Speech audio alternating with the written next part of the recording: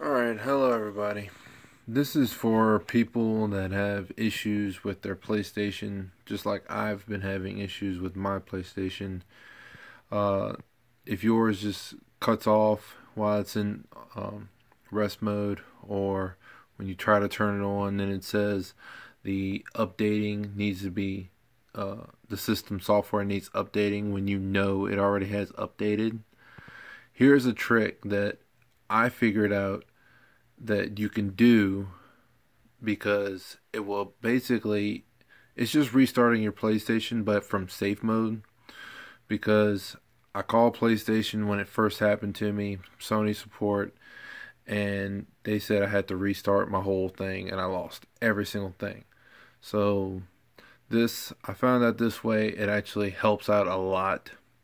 So what you want to do, you want to turn on your PlayStation, press and hold till you hear the second beep.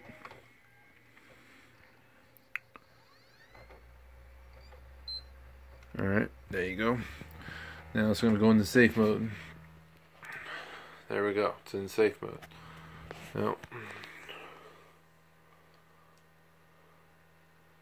oh, I gotta connect it. Hang on one second.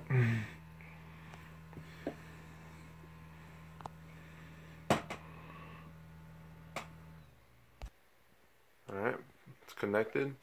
Now you don't want to go down to any of these like 5 or anything. They told me to do rebuild database. That actually, like, clearing the cookies and everything off your PlayStation.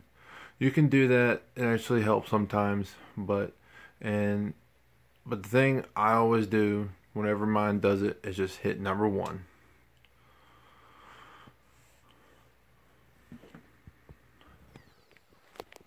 PlayStation's going to restart.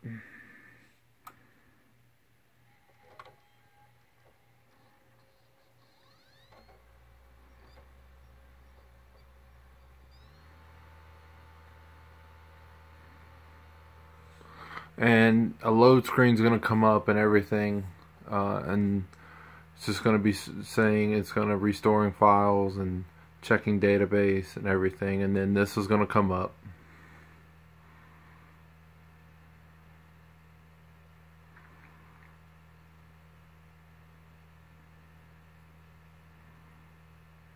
And then there you go. You're going to get all of your stuff. It's still going to be there. Still going to be on your PlayStation. Alright, hope this helps. Hope everybody has a good time. And, hope this helped everybody that had the same issues that I had. Take care.